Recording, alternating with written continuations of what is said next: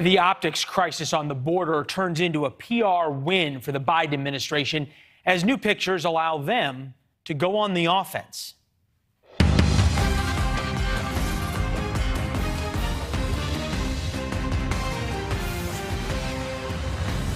I'm Leland Vittert. Good evening.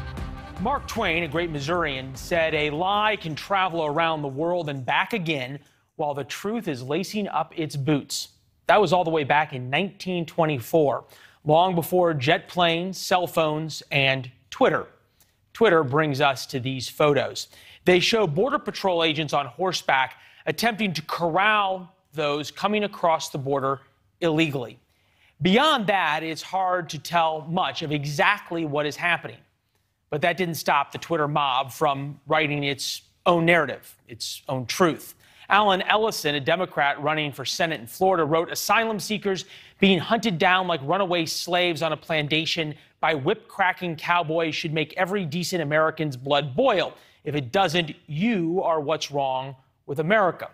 And less than 24 hours later, both the Vice President and Secretary of Homeland Security were aghast. I want to say that the actions that we saw, the images that we saw, do not speak of the incredible men and women of U.S. Customs and Border Protection or of the Department of Homeland Security as an institution.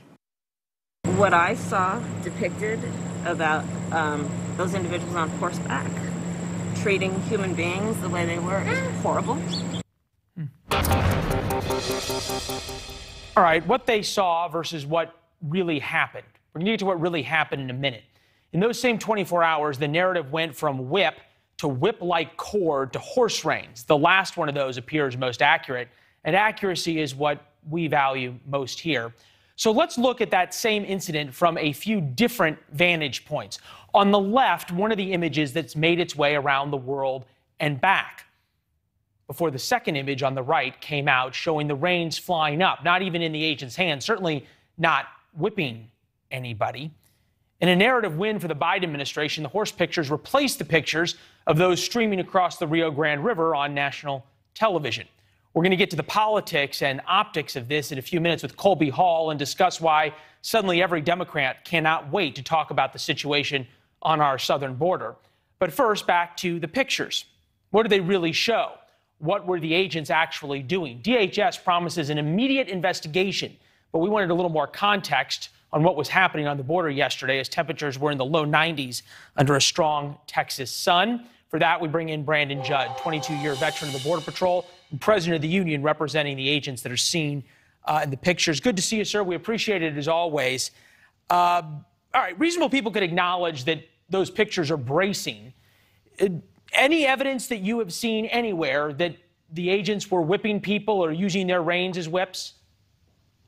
No, in fact, they are doing a thorough investigation right now as we speak. They pulled those whips. They're going to do DNA tests on those whips. I guarantee that nothing's going to come back. Border Patrol agents are trained to use those horses in a manner to try to keep people from going to certain locations. That's their training, and this training has happened under the Biden administration. So when Secretary Mayorkas comes on and he says anything negative about this, it was his agency that deployed those horses to that location. It was his agency that asked those agents to do exactly what they were doing, trying to stop people from crossing the border illegally. And when you see that one image of that person with the red shirt and that agent that is swinging the rein, anytime somebody gets close to the horse, we try to keep them away from the horse for their own safety. If they come too close to the horse could step on them, the horse could kick them, causing serious injury. So we have to use the rein to just underhandedly sweep it in the air, and that's it. That's all that happens.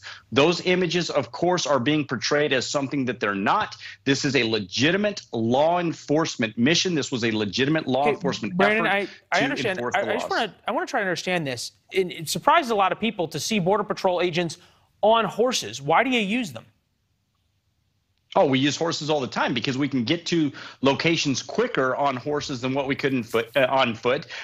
There's oftentimes locations where we don't have roads that horses allow us access. But in this case, that's not the case at all. In this case, those horses were specifically deployed for a specific mission. And it just so happens that it's Secretary Mayorkas, under his training, under the protocols of the training, that these horses were operating under.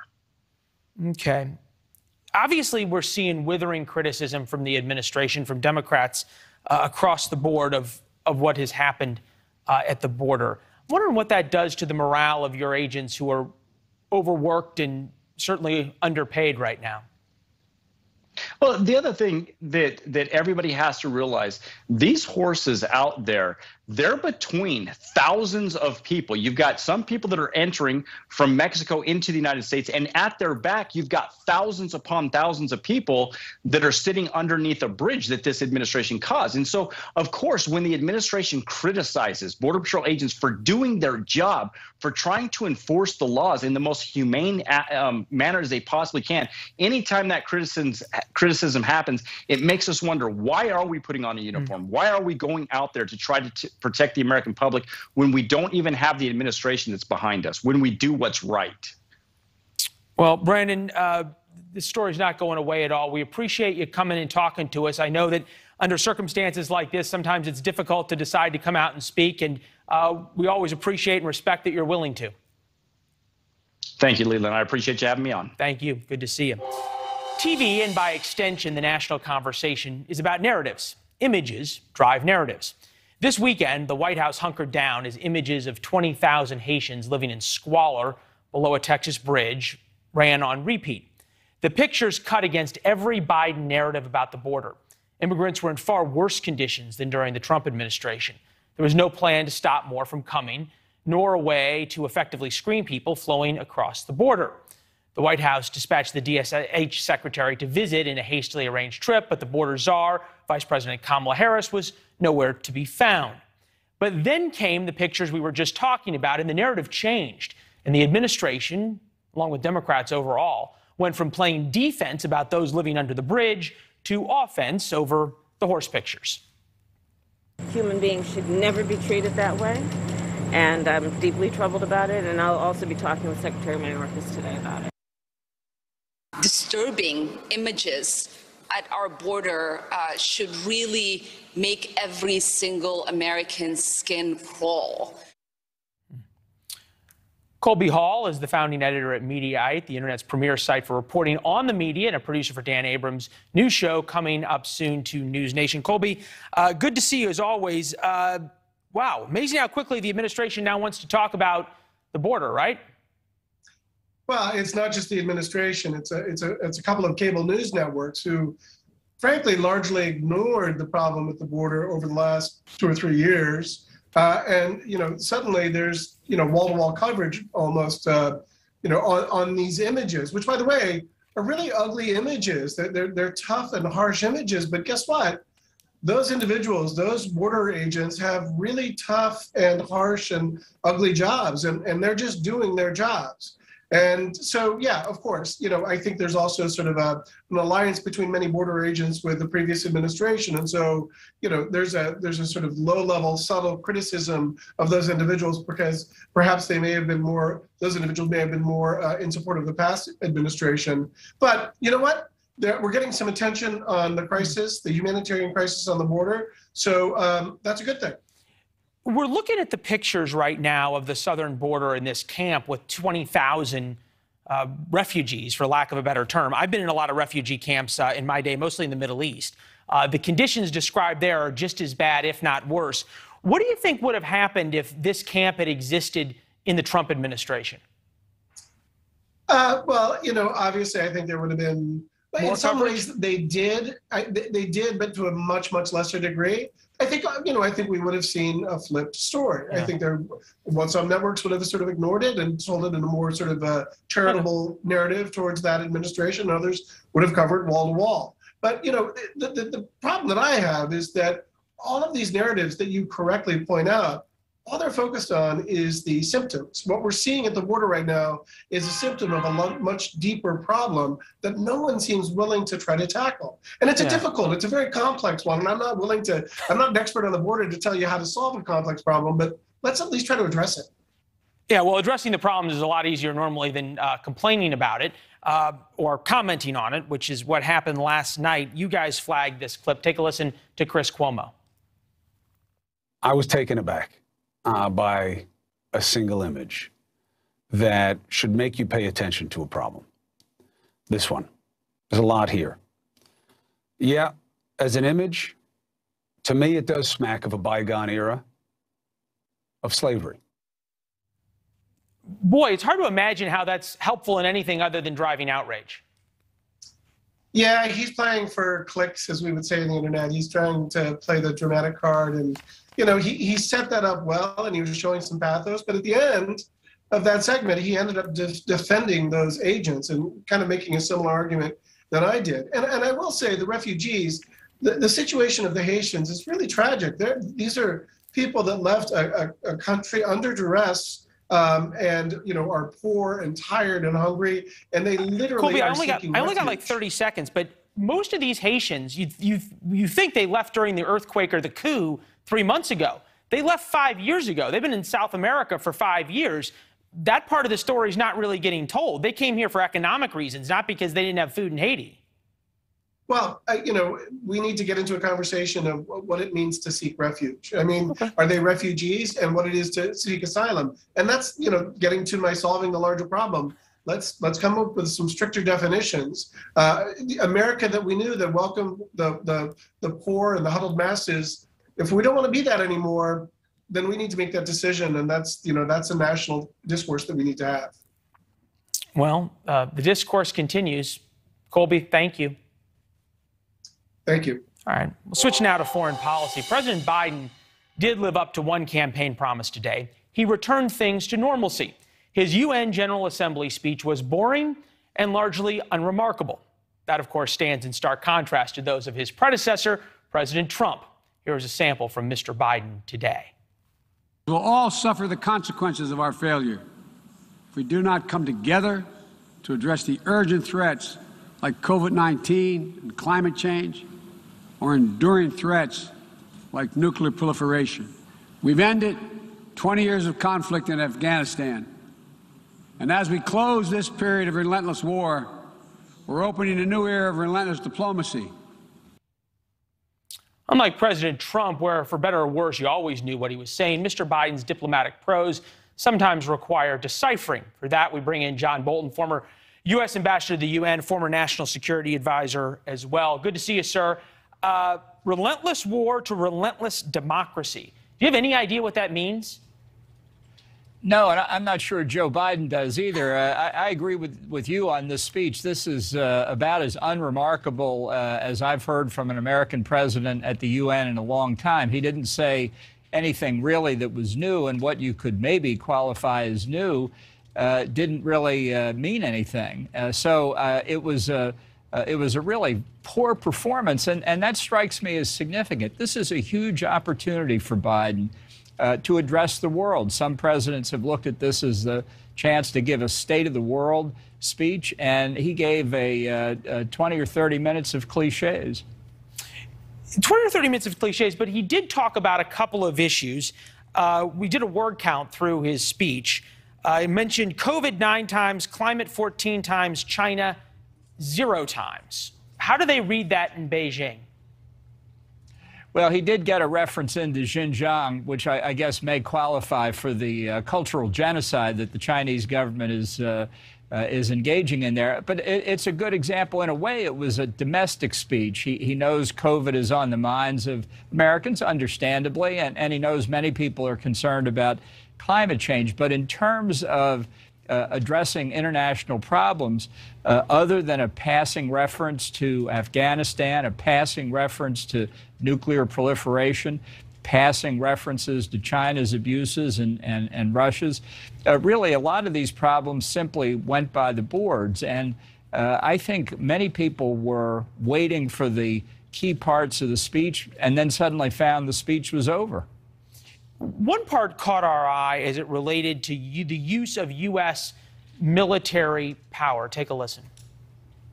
U.S. military power must be our tool of last resort, not our first.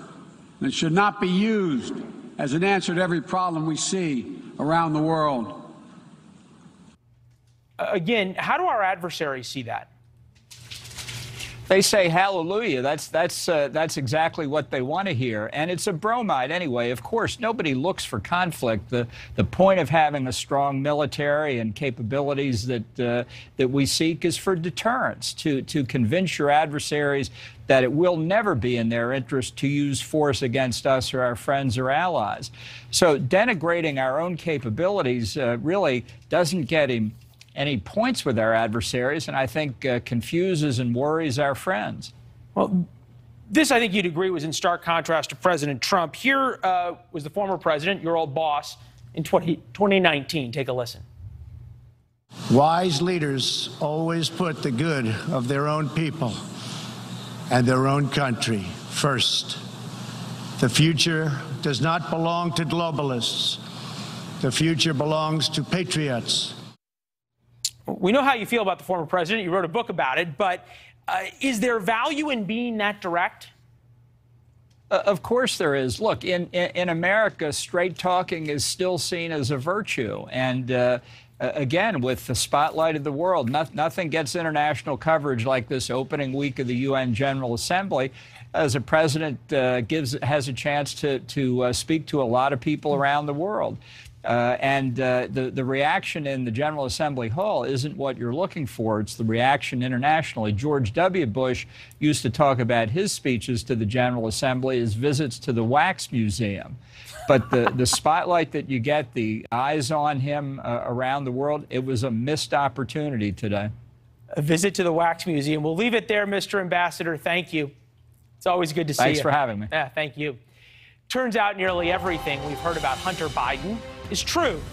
What does this mean for the president, who claims he knew nothing about his son's business dealings? Plus, the body found in Teton National Park over the weekend is the body of Gabby Petito, but where is her boyfriend?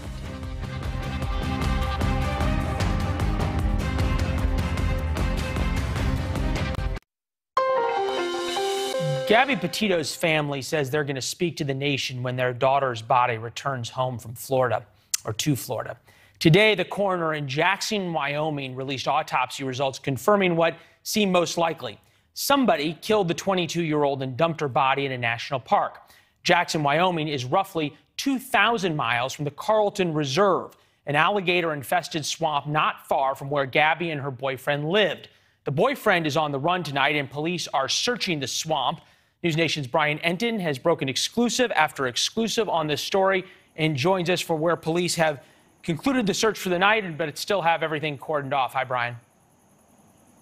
Hey, Leland. Yeah, I'm not going to lie. It is pretty miserable out here. This is just a massive 24,000-acre swamp, bigger than Manhattan. Goes on and on as far as the eye can see. Pitch black out here tonight. You mentioned it. It's hot. Mosquitoes. There's alligators. There's snakes. You basically can't see anything right now. We're on one of the very dry parts of this reserve, but 75% of this reserve is covered by water, which is why this search for Brian Laundrie, Gabby Petito's fiance, was so difficult today. We were up in a helicopter. They're basically using airboats and swamp buggies and ATVs and doing a grid search and trying to see if he is somewhere here hiding out, Leland.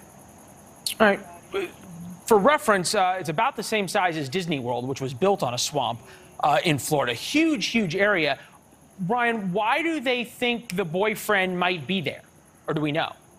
Well, that's a good question. They think he might be here from what police have told us, because Brian Laundrie's parents told them on Tuesday that he went for a hike here, that he left in his Mustang and came here for a hike.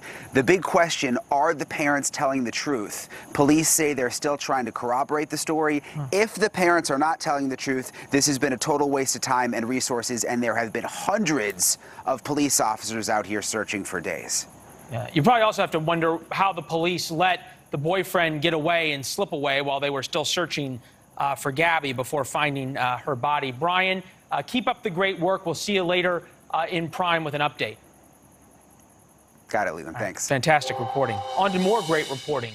A new book confirms some of the most disturbing reporting about how Hunter Biden peddled his dad's role as vice president for hard cash and lucrative contracts. Here's how Politico reported on Brian Scheckenberger's new book, The Bidens Inside the First Family's 50-Year Rise to Power. The book finds evidence that some of the purported Hunter Biden laptop material is genuine, including 2 emails at the center of last October's controversy. A person who had independent access to Hunter Biden's emails confirmed he did receive a 2015 email from a Ukrainian businessman thanking him for a chance to meet Joe Biden. Ben Schreckinger, the author of the new book, joins us now. You see the title and the cover right there. Ben's with us. Ben, appreciate it. Out of all of your reporting, is there a smoking gun? No. There are a number of concerns raised by my reporting about potential conflicts of interest, business dealings of Hunter Biden and of other Biden relatives, creating possibilities of avenues for undue influence. This is a pattern that really dates back to Joe Biden's first term in the Senate and some controversy over some bank loans that his brother got back then, continues down to even this summer with Hunter Biden's foray into painting. And so this has been a theme of Biden's public career really from the start, and it's documented. And by theme, you mean that enriching himself, sort of these sort of soft bribes, if you will, or favorable treatment because of his office? What I would say is that consistently his relatives have engaged in business dealings with people who have an interest in influencing Joe Biden, and that at the highest levels of power, even something that creates the appearance of a conflict of interest is a concern. And some of these business dealings do create at least that appearance. So this is very different than the working man Joe from Scranton image that the president, previously vice president, previously Senator Biden portrayed on the stump. I think it does complicate that image of Joe Biden. You know, he's at one point during the financial crisis condemning cowboy capitalists in the hedge fund industry. At that time, Hunter Biden and his brother Jim Biden, that's Joe's brother Jim Biden, Hunter's uncle, together were running a hedge fund called Paradigm Global Management that was at one point running a fund with Alan Stanford, the notorious Ponzi schemer. There were a number of other issues raised by that hedge fund foray. And that is something that is inconsistent, I think, with the folksy down-home image of Joe Biden that many people have. Yeah, the president, for his part, says, I don't know anything about this. Take a listen. Mr. Vice President, how many times have you ever spoken to your son about his overseas business dealings? I've never spoken to my son about his overseas business dealings. Does your reporting support that statement? Well, Joe Biden has made a number of statements to that effect on the campaign trail. At one point, he told my colleague Mark Caputo that he's never discussed his relatives' business dealings with anybody whatsoever.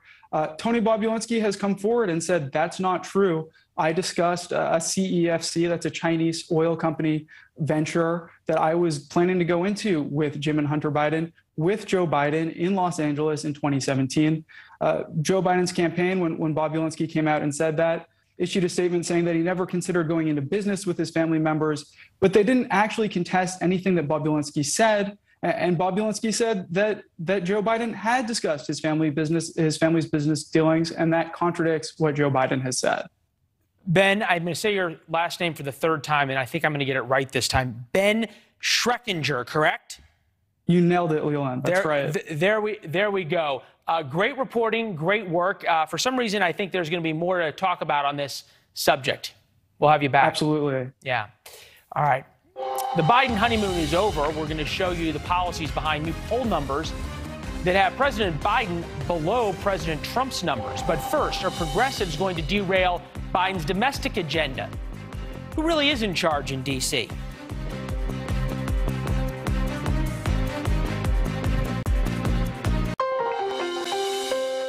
President Biden's problems are piling up. At the same time, the White House is trying to move forward with his domestic agenda. First, as we mentioned earlier, the chaos at our southern border.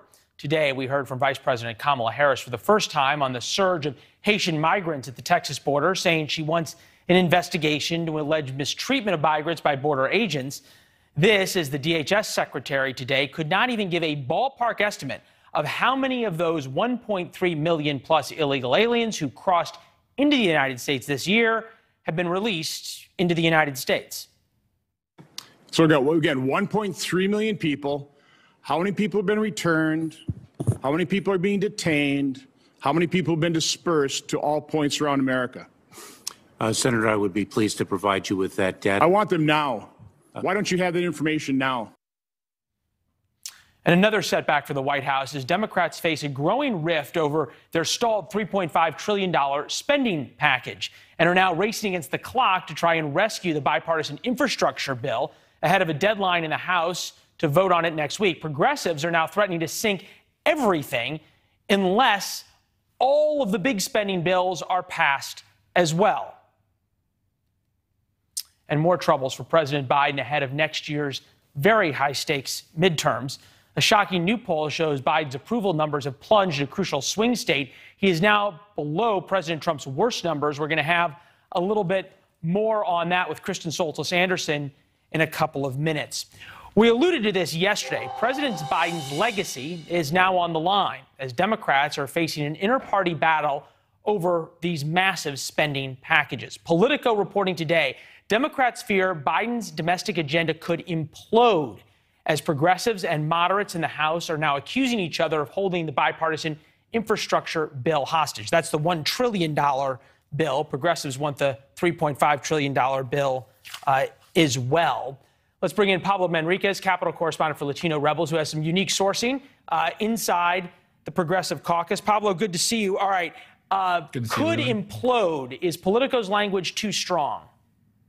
No, I think Politico's language is accurate. I think the progressives, led by Pramila Jayapal today, the Progressive Caucus chair, are tired of playing second fiddle to Joe Manchin in the Senate. So in the House, Pramila Jayapal had meetings today with Nancy Pelosi that were reported to have been hours long. Hispanic caucus senators have had meetings with Charles Schumer today, also hours long, talking about, everything from prescription drug pricing to whether or not immigration can be included in this nebulous bill. So, yeah, I think that imploding is a pretty good answer right now. But it could be the case that it's imploding so that it can be rebuilt back again with progressive input, because I don't think that progressive input has really been taken seriously beyond the initial input that Bernie Sanders put into the bill when he helped draft it with Senate leadership. Yeah, he calls $3.5 trillion, I think, a compromise because he wanted $7 or $6 trillion. That's correct. It seems as though you think that the squad, the progressives, have the upper hand over the White House on this. I think that they've seen how Joe Manchin and Kyrsten Sinema have been able to become so politically powerful in the upper chamber, and now they're starting to mimic the same tactics, but the same tactics of sort of saying, like, listen, we are going to start drawing lines in the sand about whether or not we support this bill. There isn't very much of a vote margin for Democrats, whether it's in the House or the Senate, to lose a vote. So if like Chuy Garcia, the representative from Chicago, who says he won't vote for a reconciliation bill without an immigration component, if more people from the progressive caucus take that stance, then the bill is dead. The bill is completely dead. So it goes from being Joe Manchin, who's constantly saying, listen, I want less spending, I want a longer timeline on the bill, to now progressives saying, well, okay, well, this is what we want, and it could also sink the bill. Yeah, Republicans have got to love this infighting because they can just step back and watch it happen. Where's Joe Biden in all of this? He was the dean of the Senate who was going to bring everybody together, and it doesn't seem as though he can even bring his own party together. I don't think that Joe Biden has a really deep background with progressives, though. I think that Joe Biden has always tried to strike to the center of what the center of what the Democratic Party wants to do. Like, you know what I mean? So sort of like the medium common denominator. He's the president of the United States. Air Force One makes a lot of noise when it shows up in town. Does he just not have the ability? Does he not have the ability to twist arms, or doesn't have the inclination or the desire? What is it? I think, honestly, that's a really good question, Leland. I think that the COVID restrictions that limit the amount of access that people have to the White House means that you don't have the usual parties going in and out of the White House where people can sort of hobnob, determine what people's priorities are. You know what I mean? Like, a lot of this stuff is going on over Zoom. It's going on through intermediaries, whereas in the past, it would go on face-to-face over a beer, over a drink or something like that at the White House. Biden doesn't have the hosting abilities that previous presidents have had. Fair point. And it seems as though phone calls from him at least haven't moved things very much. I guess Biden does not know how to work the phone like some of his predecessors. I would say that is a very astute observation. Say that again? Biden does not know how to work the phone like some of his predecessors do. That's a very astute observation because he has not been effective at getting these people to a yes over the phone. So I think it's going to be a lot more FaceTime. You're going to see a lot more progressives taking that trip down Pennsylvania Avenue to the White House for closed-door meetings with the president in the next couple weeks. Well, and Pablo, we know you're going to be there to report on it. It certainly seems that Nancy Pelosi's September 27th deadline's going to slide. Fair?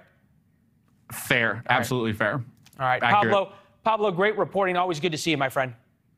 Thank you, Leland. Good to see you, too. Yeah, for sure.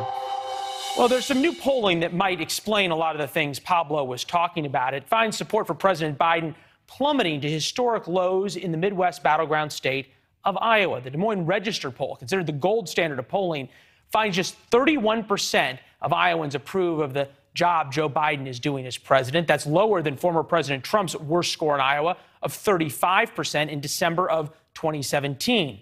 Biden's disapproval now stands at 62% in the first-in-the-nation presidential caucus. Kristen Soltis Anderson, pollster, columnist for the Washington Examiner, joins us now.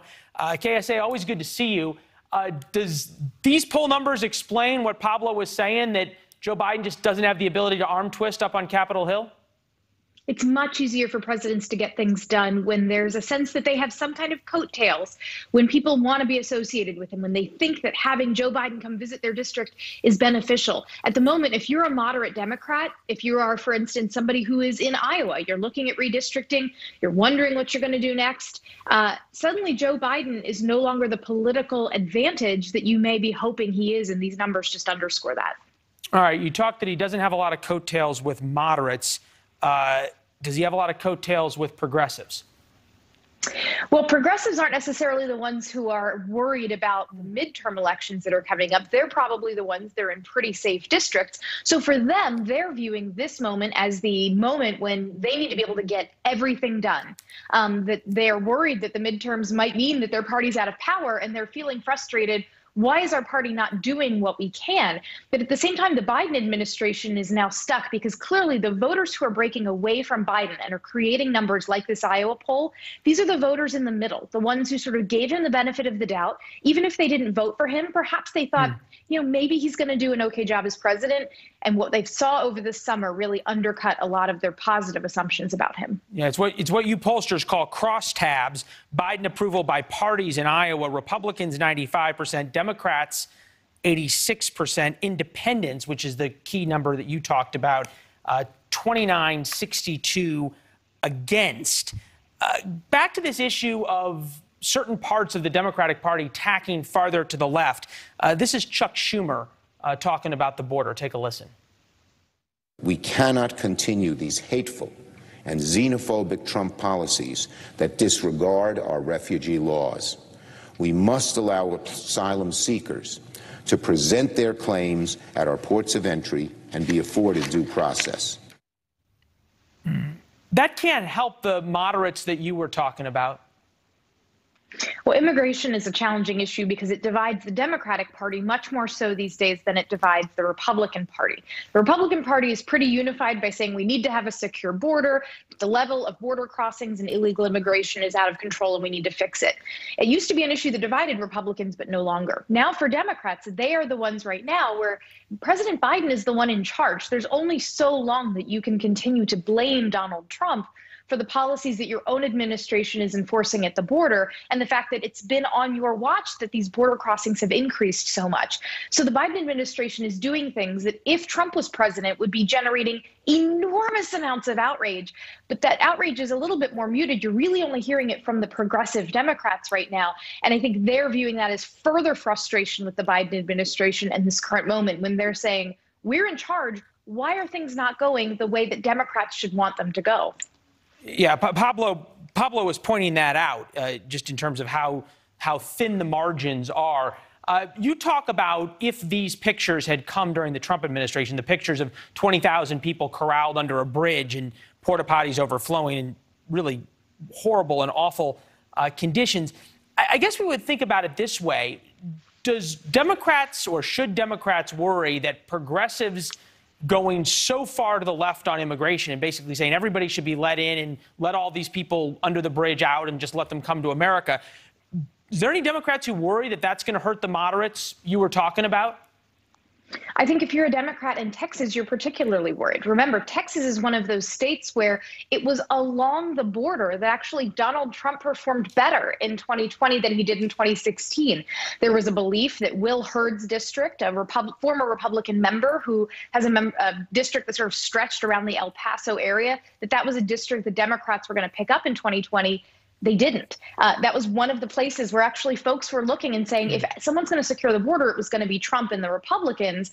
So if you're a Texas Democrat, knowing that redistricting is coming up, knowing that the congressional map's going to look a little different, it might be even harder for you to get reelected. An issue like this that's putting immigration and the border front and center is probably not one that is particularly favorable to you if you're a Texas Democrat. All right, real quick. So the candidacy of Beto O'Rourke, Democrat, thinking of running for. Okay, you're smiling and smirking. I think that says it all, right? Well, look, Beto O'Rourke's going to raise a ton of money because he remains, to an extent, a national Democratic celebrity, but he's got to translate national Democratic celebrity into votes. And he actually did okay when he ran against Ted Cruz, but Ted Cruz still wound up beating him, and then he ran for president, and that was a very unsuccessful run. So you only sort of get so many bites at the apple, and I think Beto O'Rourke would have to prove what's different about him this time that would make him more formidable in an election environment that's probably going to be less favorable to Democrats than it was in 2018 or 2020. Well, noteworthy, he tacked pretty far to the left to run for president compared to where he was running for Senate. Kristen, we're always smarter after we have you on than before. Thank you. Thank you. All right. School board member in Virginia is facing calls for removal after she voted against a moment of silence honoring 9/11 victims. Why she says honoring victims is wrong, and what the parents are going to do about it when we come back.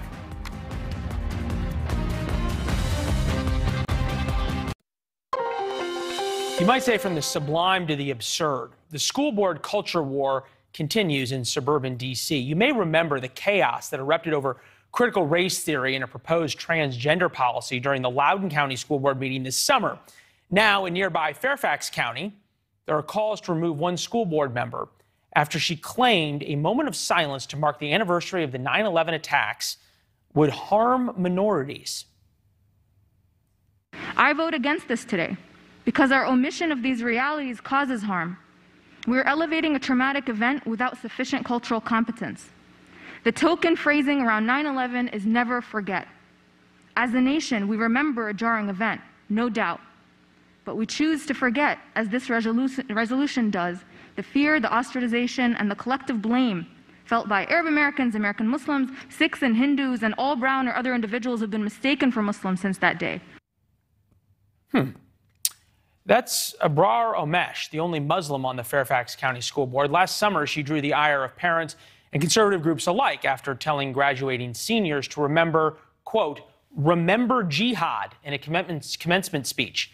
Now, more than a dozen special interest groups are calling for her removal from the board. Imagine that. In the op-ed published Friday in the Fairfax County Times, the groups call for the board's 11 other members to censure her, strip her of all of her duties assigned by the board's chair, and terminate her other remaining responsibilities assigned by the board. Let's bring in Asra Nomani, reporter, author, and co-founder of the Muslim Reform Movement, as well as on the Coalition for the TJ, which advocates for increased diversity at one of the schools in Fairfax County. Asra, we said one of many groups calling for this woman to resign or be censured. Is there anybody supporting her?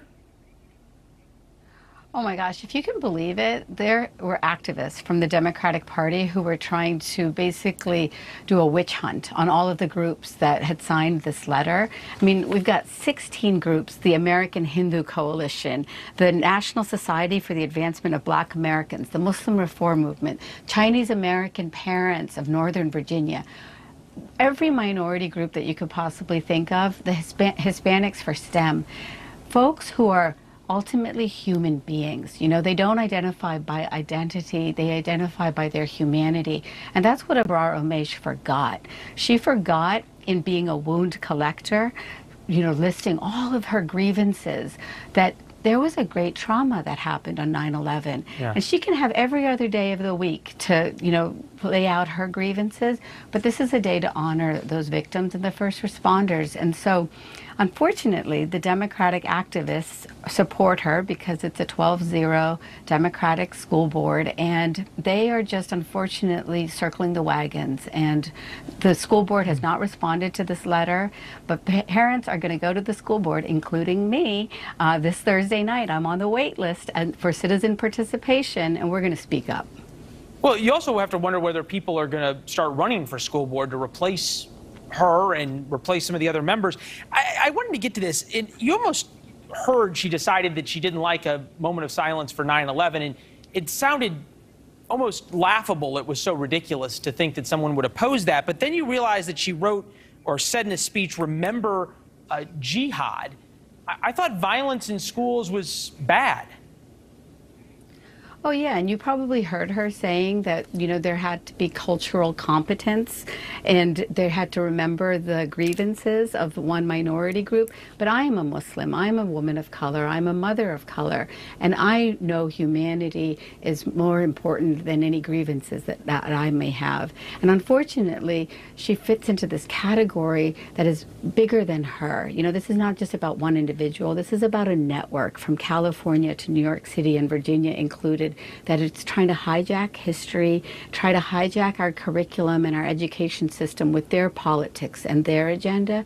She's a 9/11 truth denier, and she should have absolutely nothing to do with the education system. And so I'm so proud of all these parents that are speaking up, because that's all we have now with these institutions that are so stacked against us. We have our voices, and we have to keep speaking up. Yeah, if parents aren't going to speak up, who will? Because they decide what our kids learn. Asra, thank you for being with us. We want you to let us know what happens on Thursday night at this school board, all right? Absolutely. I will live tweet it for all your viewers, and I will absolutely report back to you. All right. Thank you very much. Thank you. We all thought about it. This Walmart employee went and did it. The incredible goodbye she gave Walmart shoppers when we come back.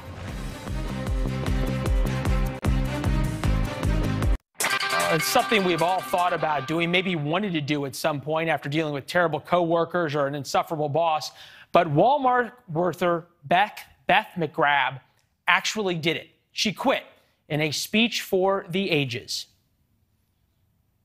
Attention Walmart shoppers and associates, my name is from Electronics. I've been working at Walmart for almost 5 years, and I can say that everyone here is overworked and underpaid. I'm tired of the constant gaslighting. This company treats their elderly associates like to our store manager, you're a pervert.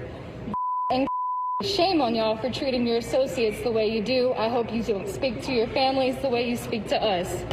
Manage it and this job, I quit.